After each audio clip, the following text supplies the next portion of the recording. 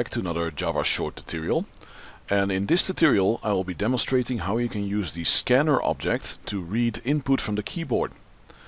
So for that I'm again going to create another class, example 03 in this case, and again I'm going to generate the main method, sorry, not 02, 03. So again, there we are. Let me just get rid of this comment line.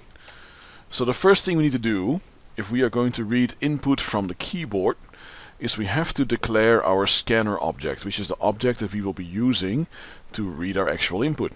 So how do we do that? Best thing to do it is outside the main method, so it becomes what we call a global variable.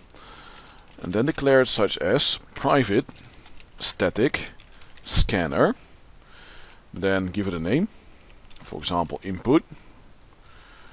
And naturally, because scanner is not part of the default Java functionality, we need to import this object, or more accurately, import the library that contains this object.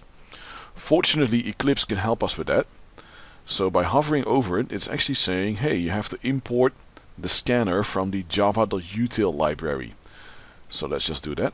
So there you go, one line is added, import java.util.scanner. So now we can continue declaring. So again we say, well, we already have private static scanner input equals new scanner, bracket bracket, and to indicate we are going to read keyboard input, we're going to say system.in between those brackets, then continue again with a dot and say use delimiter. And the delimiter is basically the key on the keyboard that the scanner needs to respond to. And we indicate this key by providing the key code as a string, so double quote, double quote. And in this case we key in \r\n, which basically means that our scanner object will respond to the enter key on our keyboard. Having said that, this \r\n is for a Windows operating system. It is a different code for a Mac operating system. If I remember correctly from the back of my head, it should be \r as opposed to \r\n. Okay, and as usual we end our scanner declaration with a semicolon. So again, let's recap, and let me just make the screen just a little bit bigger for now. Private static scanner input equals new scanner between brackets system in dot use delimiter, and between those brackets the string \r\n to make it respond to the enter key, close the bracket and end with a semicolon. Okay, then let's go and read some data from the scanner object. Okay, using the scanner object you can read all sorts of data, but you need to determine in advance what kind of data it is that you intend to read from the keyboard. For example, there's a different line to read integer input than string input or double input. So say, in this particular case, I would like to read a integer input. Well, first of all I need to prompt my user for it, so I'm going to use a system.out.print. System.out.print does the exact same thing as print line, except for the fact that the cursor remains on the same line and doesn't go to the following line. So I could say enter your age, double dot. Okay, so that will basically appear on my console, and then I need to read the input. So for reading the input, which is an integer, I first declare my variable integer age, then I say equals. And what value will the integer age receive? Well, the value from the keyboard. So how do we read that? Well, we use our scanner object, so we say input dot next int, which means that an integer will be read and stored in the variable age. Right now, for the sake of convenience, I'm doing all of this in the same line, but I could also do this declaration like this. I declare the variable first and then I read the input, but since I prefer to keep my code very small and concise, I'm going to stick with this approach. So after the age is read, I simply want to print the age on my screen. So again, I'm going to use the print line with the text age, and I'm going to add the variable age at the back so it ends up being printed. Okay, now let's run this program. So it says enter your age. So let's enter a age, 75, enter, and then it appears as the result of the system.out print line. Okay, let's discuss a few more possibilities.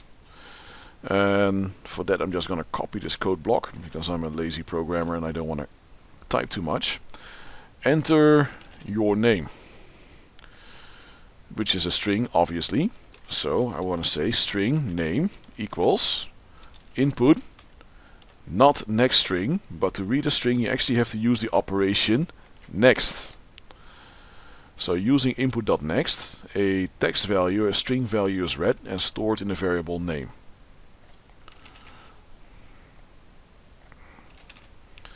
So, and again I'm printing it in the system.out print line. Okay, just for the sake of time I'm going to comment out these two lines because else we have to repeat the same example over and over again. Let's run again. Enter your name. Well, Jack Harkness. Press enter and there you go. The name Jack Harkness is printed. Okay, and basically that's all there is to it. But to give another example, system.out, well, let's do the lazy programmer thing. Copy again. Enter a price, which would be a double. So in this particular case I'm going to say double price equals input dot next double.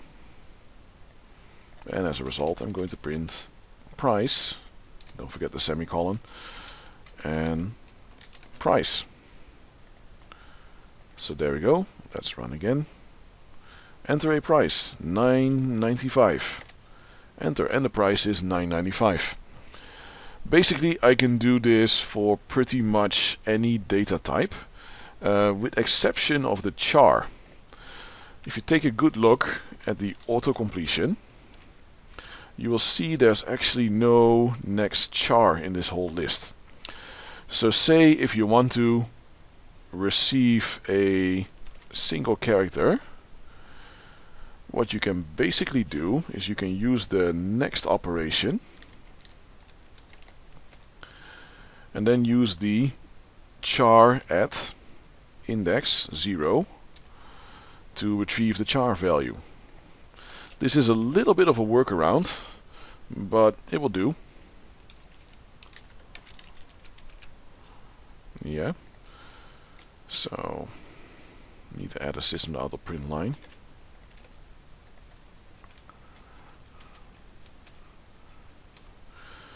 Enter a character, and then of course I need to print it.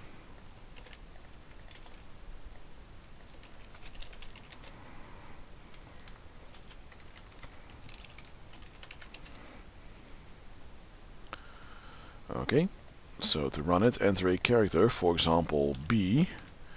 The character B will appear. This approach actually satisfies reading a single character, but it has one major drawback.